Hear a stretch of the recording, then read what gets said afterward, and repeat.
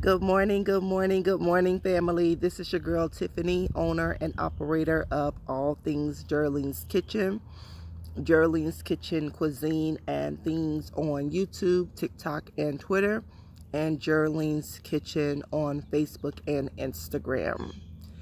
Please like, follow, and share all of our social media platforms. And if you're watching this on YouTube, please, please, please subscribe, or don't forget to subscribe, and also engage in the comments and let me know your thoughts on anything or any of the content that I post. I know it's been a long time, it's been a while, but this is your morning affirmation. I had a dentist appointment this morning, and as I mentioned, which I have not done, I've also incorporated a workout routine somewhat every morning, which is new to me. Working out isn't new, but being consistent, is. We all can relate to, saying that, okay, I'm gonna exercise or walk or do this amount this day. And starting out, you have all great intentions. I believe most people do. I know I do. And you start out strong in the beginning, and then it starts to fizzle out. So I've been incorporating some exercise, trying to create a routine for myself, but I hadn't been able to record it. Why? Because by the time I remember to record it, I'm halfway through my routine. So listen, I told you it's already been a struggle to be able to do it, and then to stop and set up a camera to record it, I was like, nah, let me keep going. So that content will be coming soon, but just to be able to share with y'all, because again, if you read the description of my channel, it's part of my journey. It's part of my journey to being a better me and fulfilling the purpose that God has created me for. So, and part of that is to be able to share my journey with you guys as encouragement, motivation, to inspire you, maybe entertain you, whatever it is that you need. That's part of my purpose that God has created me for. But enough of that.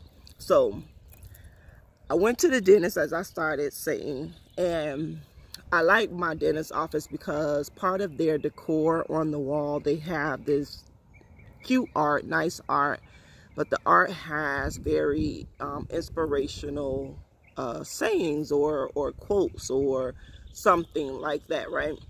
And you know how you can see the same thing a couple times but never take note to it, never take notice to it. But one particular day, one particular moment, you see it as if it was the first time you saw it. So that's what happened today, right? So I got up, did my my morning devotions as I normally do, and I had already planned on creating a video to upload my affirmation, but kind of got a late start because again I was doing my exercise routine or whatever, and then I had to go straight to the dentist. And then I saw this note in the room that I was in that said, "Not all storms disrupt your journey. Some come to clear the path." Let me repeat that. Not all storms disrupt your journey. Some come to clear the path. And when I tell you, I know I've seen this. I've seen that message in that room a few times, but today was the day that it really stood out. It really stood out. And so I think because I want to say the last month, but really no, it's been like a year, if not a little bit longer, that I had noticed I had been, like my life kept being disrupted. It kept being disrupted. My mood kept being disrupted. My attitude kept being disrupted. You know, just a lot of different things that I had been dealing with. And I know a lot of it was spiritual. Going through it at the time, I did not, you know, that it wasn't revealed to me at that time, but I know that it had a lot to do with the spirit. But seeing that message today, you know, made a lot of things clear. So I say to you that embrace your storm. You don't know what it is that God is trying to, you know, remove out of your way or out of your life for you to reach, you know, a better position, a higher position.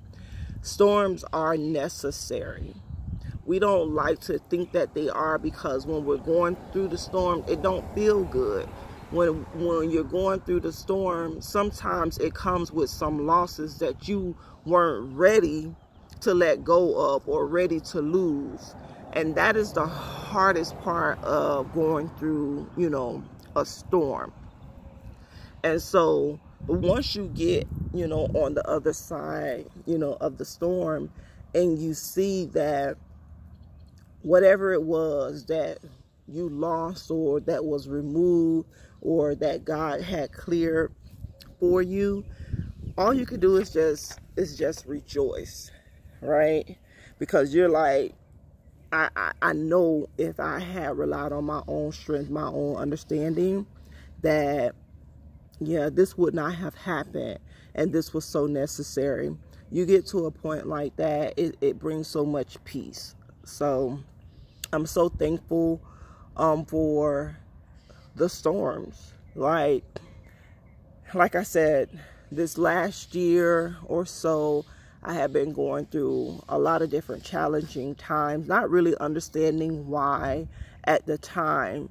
But now I know that they, you know, were necessary. So my attitude towards certain things have changed. My attitudes towards certain people have changed. I've created some boundaries. I've become silent. I've become distant, you know, with people, with certain people. And it's been necessary. It's been necessary.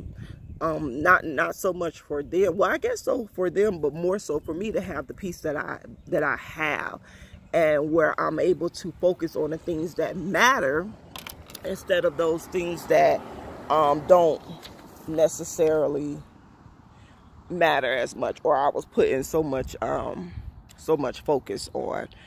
But I thank you guys for continuing to reach out to me. As you can see, I'm outside. I literally just got back, you know, from the dentist office, and I wanted to make sure I did this video.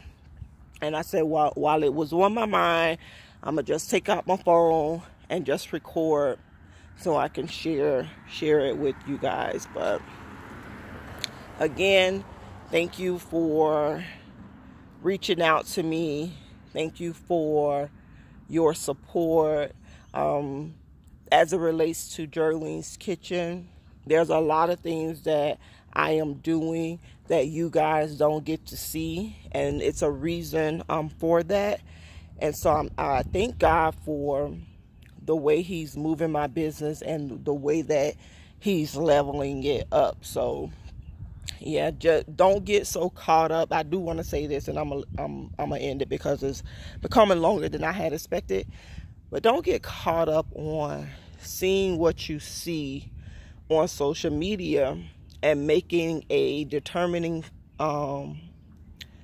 decision or a determination that what you see is what's real.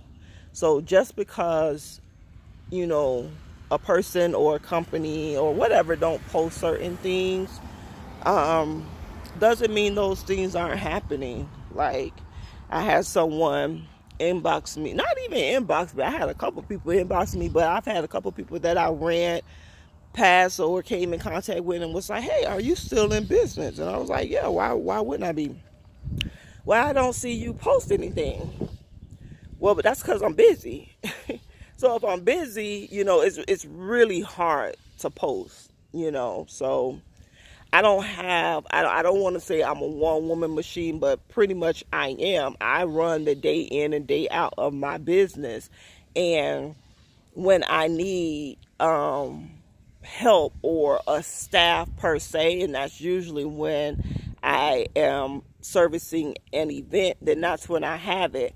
Outside of that, it's really me doing the day in and day out of my business. So being able to post, which I will eventually, because that's part of the growth of my business, but I'll have someone or someones that are going to manage that part of my business. And that's where God is moving me to, and moving the business to. So hey, I mean, social media has its pros, its cons, but you just got to be careful with how you allow it to influence you. So, but I don't want to sound like I'm rambling, so I'm going to let this be the end of it. Again, I thank you guys for your support. Continue to like, follow, share, and engage. That helps with the algorithms. That helps me also know the impact that I'm having in your life. I thank you for all the positive comments. I appreciate that. So y'all enjoy y'all day. Make it a great one. Be blessed.